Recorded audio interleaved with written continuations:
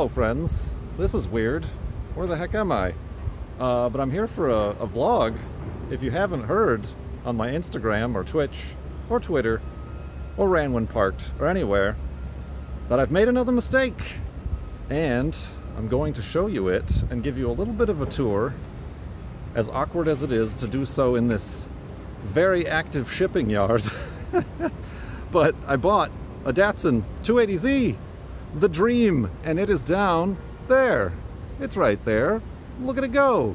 Well, it's not going anywhere, it's parked. But yeah, I did it. I finally did it. No, I'm done with cars forever. So let's go down there. I'll take you on a quick tour, and I will do my best not to be super duper awkward around, as I said, this very active shipping yard, this port, as you will, of shipping. So yeah, let's take a look. Well, that there is a boat, but this here is the Datsun, the 280Z. It's a 1978, and as you can see, it's not the prettiest car on the planet, but it runs and it drives, and it's mine, so that's what makes it most important. Yeah, it's got some dents and rust, but overall, not bad at all. And like I said, runs and drives. It is white, probably not my favorite color. It used to be silver though. The factory color was silver. I don't know why or when somebody repainted it white. It must have been a while ago because it is an old paint job. I'm already going to be getting rid of those wheels. Those are 14-inch wheels, and they're old and gross, and the tires are pretty old and gross. So the first things first, got new wheels, and now I just got to shop and get new tires installed. If you've been following along, I've done various little odds and ends to, I am missing the Datsun. I have one, I bought one on eBay, but I've got to affix a new Datsun logo to the hood. Some rust, some missing bumper pieces, but otherwise, like I said, runs and drives. On the highway, great. When I bought it, I drove it on the highway home for like 50 miles, only to discover that there were no front brakes, no front brake pads, pretty much at all. So I had to replace those, but otherwise, it's a cool car. And finally, in spite of the market, I have one. Little weirdness. Somebody apparently didn't like a previous owner and took a razor blade to the side of the hatch there. But there are mounting points for louvers. So eventually, I might be able to find louvers that fit those mounting points, or just mount my own, or say never mind to the louvers. I would like to get a spoiler. I would like to replace the front valance, which is all dented up, as I don't know if you saw. Let's take a look. Yeah, it's not great, but there's kind of pieces, nothing too aggressive. I don't want any ground effects or anything, but something to replace that. They make replaced, you know, things like the fuel filter and various bits and bobs. Let's take a quick look inside.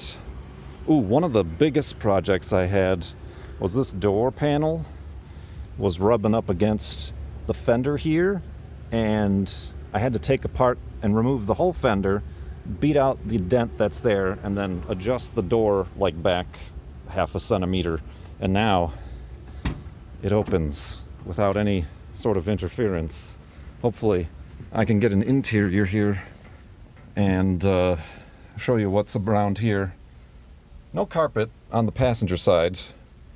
There is a very, very tiny pinhole right there that just seems like something punched through there, like a floor jack or something. That'll be easy to fix. Missing a radio. I'm just gonna get a cheap Bluetooth radio to put in there. I need speakers. The dash, of course, is cracked. But the clock works.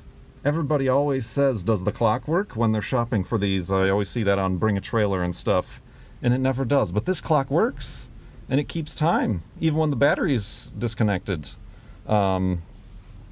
Steering wheel, obviously. Gotta have one of those. I did replace the ignition key because the one that was in there didn't hold the key in while you were driving.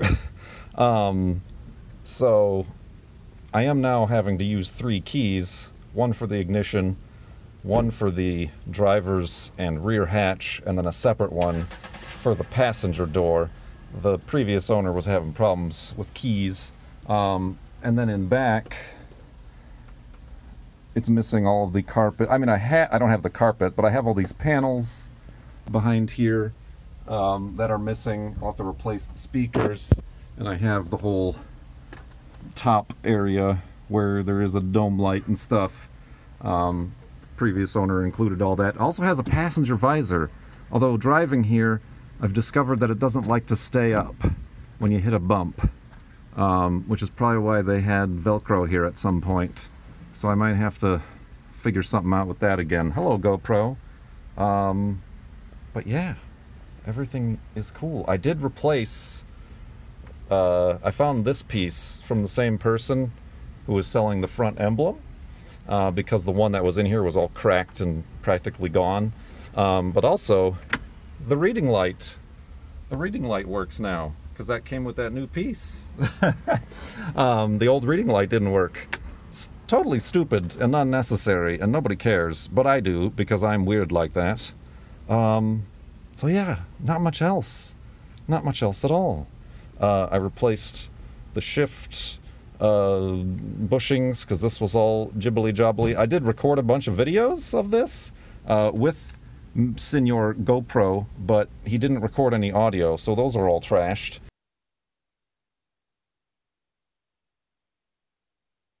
Do need to find a new way to attach the armrest. I might just screw it in place, because it obviously slides all over the place. I might just bolt it in place. I don't necessarily need a storage area under here, or I might just get some, like, I don't know, door hinges or something. That might even work.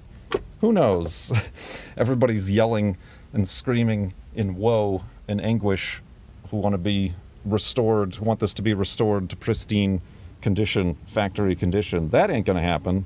That ain't gonna happen, I tell you what.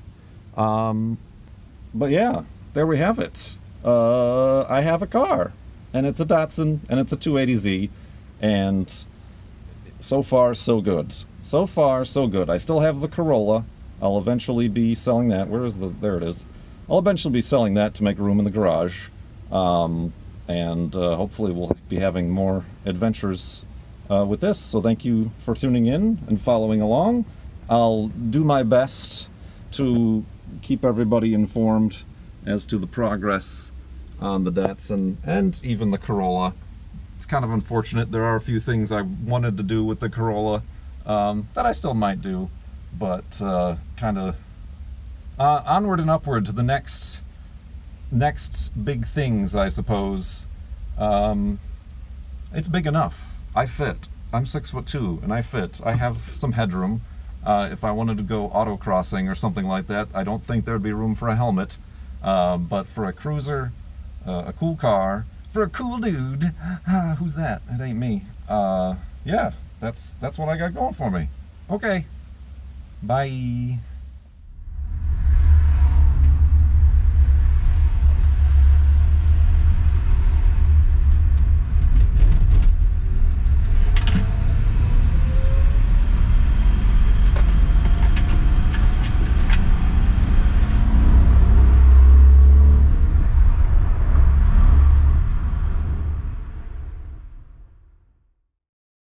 Shippy McShippingtons.